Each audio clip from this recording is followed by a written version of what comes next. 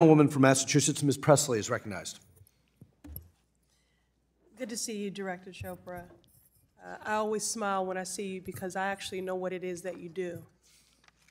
I'm grateful for your service and certainly your resilience.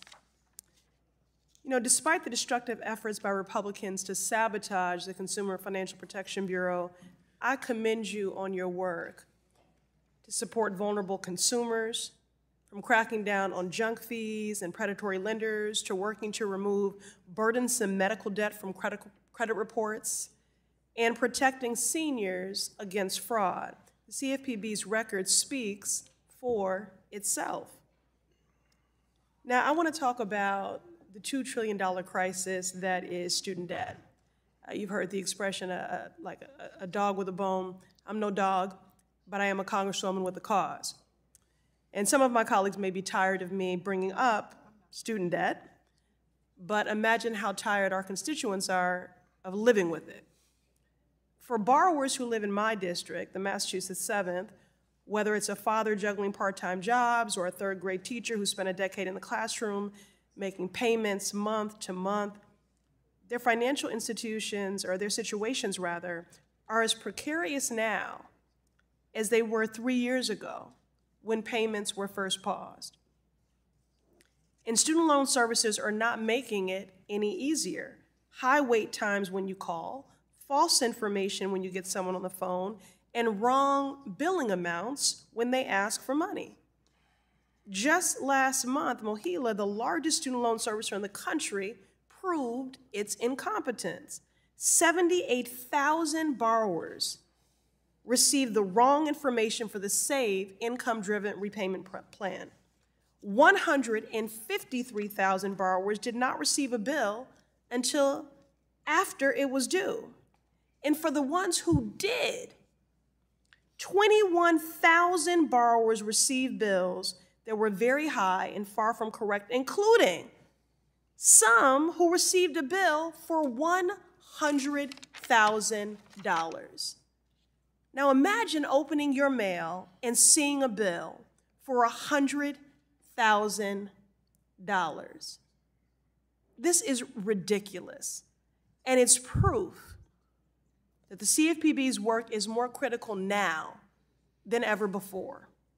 Director Chopra, could you describe what steps the Bureau is taking to protect student loan borrowers from the gross incompetence of student loan servicers? Well, certainly those servicers, just like mortgage servicers, impact people's lives so much.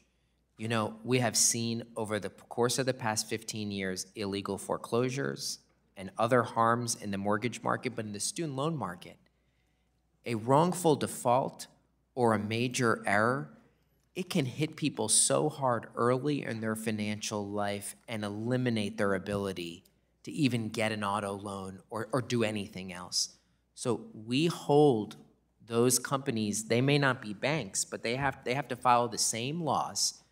We are allocating real attention to this, including the return to repayment, because many of those servicers shrunk quite a bit during the payment pause, scaling up, and we will be releasing more information about some of our findings. We have taken enforcement actions, and it's very, very important that people are not the victim of an unlawful practice. Thank you. And Director Chopra, what is your advice? Sort of consider this a PSA, if you will, to borrowers who are dealing with predatory student loan servicers, scammers, and malicious actors. Well, certainly be very, very cautious about talking to someone who isn't the loan servicer. They may be using information about you in order to get you to pay something that you don't owe them. We also say if you're having trouble, please file a complaint. We're often able to get those individuals across the country fixes and sometimes clear answers on what really needs to happen. This whole thing has to work or there's going to be big problems. Thank you, Director Chopra. You know, like many Americans, I took on student loans to pursue higher education, not because I wanted to, but because I had to. It was the only way. It took me over 20 years to pay them off while I was a caregiver to my mother and often working multiple jobs, including as an aide in the House and in the Senate. But I want an easier road for the next person. The people demand and deserve student debt cancellation. In the meantime, we must provide relief for our borrowers wherever and however we can, and that includes holding student loan servicers accountable for their incompetence. Thank you again, Director Chopra, and your entire dedicated team, and I look forward to continuing to work together.